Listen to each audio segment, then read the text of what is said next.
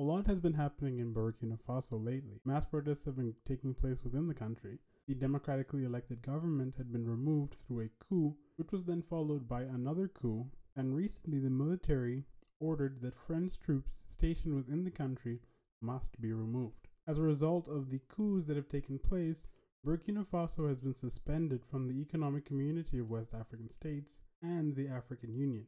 In this video, I will be talking about the events leading up to the current situation within Burkina Faso and discuss the growing anti-France sentiment within the region and the possibility of the country's turn towards Russia to aid in its battle against terrorism. The problems currently facing Burkina Faso are similar to that of other countries within the West African Sahel region. Similar to other countries within the region, Burkina Faso has had to deal with the rise of terrorist organizations within their borders. Since 2015, Burkina Faso has been fighting against factions of the Islamic State and Al-Qaeda. This has been an ongoing problem within the country, and Burkina Faso's military has struggled to contain the violence taking place within the country. So much so that the former American CIA political analyst, Michael Shirkin, described Burkina Faso's army as ill-equipped and unprepared for battle. As a result of the violence within Burkina Faso, more than 1 million of the country's inhabitants have been internally displaced, meaning that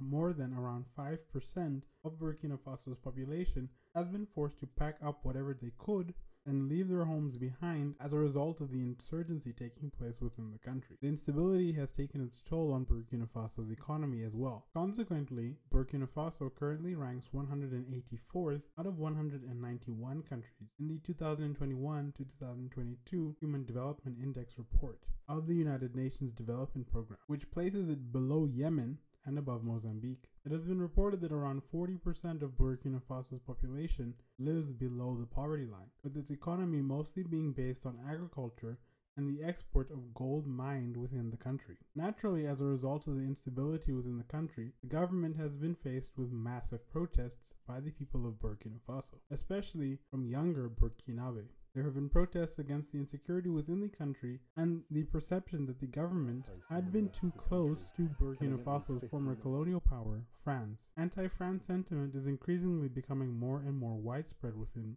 Burkina Faso, with many of the protesters claiming that the French government has been too involved in the internal affairs of the Burkinabe people. Burkina Faso is a member of La Francophonie, and the official language of government and business within Burkina Faso is French, and the currency used within the country is the CFA franc, which is used in 8 West African countries, which were all at one point colonies of France. However, one of the biggest issues at the heart of the protests is that France has had around 400 troops stationed within Burkina Faso since 2018, which had arrived at the request of the government in order to help in the fight against jihadists present within Burkina Faso. In fact, France has troops all over West Africa, within its former colonies, who have been tasked with fighting against terrorism within the region. However, as evidenced through the current situation in Burkina Faso, as well as in other West African nations, their mobilization has not exactly been successful. And for many Burkinabe, the idea of having French troops on their soil,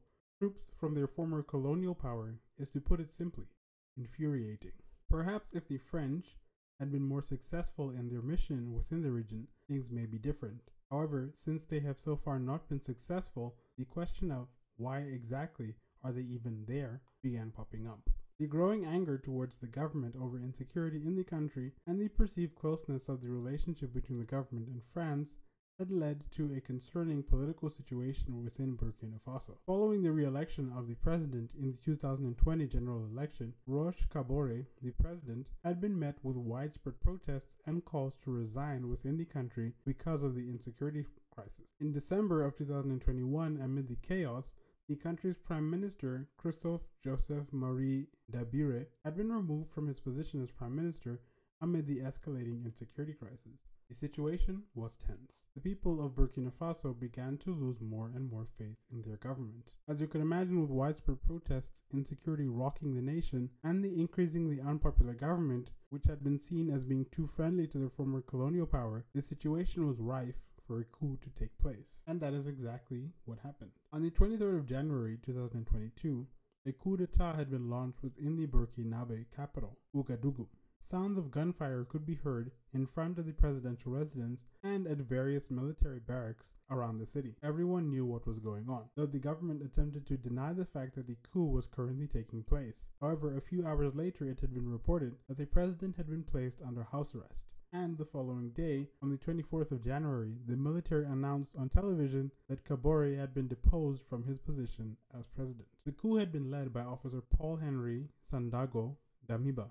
Following the announcement, the military declared that the constitution had been dissolved along with the government and the parliament. The coup had been met with some cheers and gatherings in solidarity with the coup leaders. However, it was met with horror by members of the economic community of West African states, who released a strong statement condemning the coup, stating that, quote, ECOWAS is following with great concern the evolution of the political and security situation in Burkina Faso, characterized since Sunday 23rd January by an attempted coup d'etat, and they stated that the body condemns the extremely grave act, saying that the body holds the military responsible for the physical well-being of the president.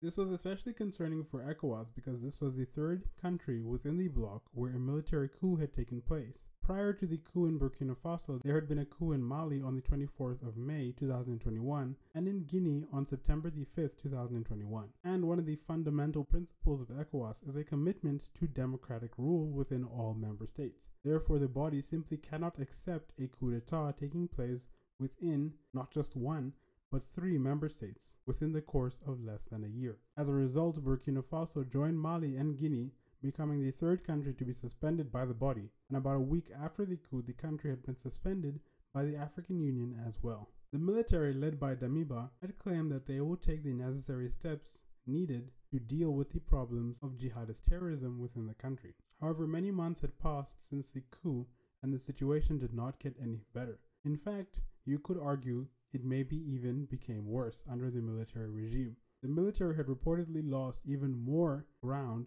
to the insurgent groups. It had been reported that by September of 2022, close to 40% of Burkina Faso's land was in control of non-state forces. The population became dissatisfied with the military junta, and many members within Burkina Faso's security forces began to become dissatisfied with Damiba. And as a result, on the 30th of September, another coup took place within the country, this time led by Captain Ibrahim Traoré, who was the head of a military unit based in northern Burkina Faso. ECOWAS's reaction to the second coup is that they maintained that Burkina Faso would remain suspended from community activities, and that the body would be sticking to the original 24-month transitional period for the restoration of constitutional order, which is scheduled to occur by mid-2024. One of the actions that has been taken by Ibrahim Traoré that has made international headlines, which Damiba had refused to do when he was in power, is to order that all French forces stationed within Burkina Faso must leave the country. This has led to concerns, especially among Western nations, that Burkina Faso may be turning towards Russia in order to aid in their fight against terrorism. Similar actions have been taken in neighboring Mali. Following the pullout of French troops after 9 years of deployment in Mali, Russian mercenaries belonging to the Wagner Group began moving into Mali, and many predict similar actions may be taken within Burkina Faso. Many within the country are also fond of the idea of Russian troops entering Burkina Faso to aid in their fight against terrorism. However, at least for now, Traoré has publicly claimed to be opposed to the idea of bringing in Russian mercenaries from the Wagner Group into the country. After a meeting with Traoré, Victoria Nuland, a U.S. State Department official, said, quote, he was unequivocal in saying that it is Burkina Faso who will defend the security within their nation, and they have no intention of inviting Wagner in. And they vehemently denied claims made by Ghana's president that they had already hired the Wagner Group and agreed to pay them with mining rights within the country. France has seen the number of French troops based within West Africa drop of around 5,000 troops to around 3,000 troops remaining today. This has come amid growing anti-France sentiment among its former colonies within West and Central Africa, with a growing number of citizens from its former colonies, especially younger Africans, increasingly harboring very negative views of France and any kind of intervention by France within their countries. France, at least at this moment, still has close relations with the governments within the Sahel, such as Senegal, Ivory Coast, Niger, and Chad. However, this almost certainly will be a very worrying trend that Paris will have to deal with in the coming years.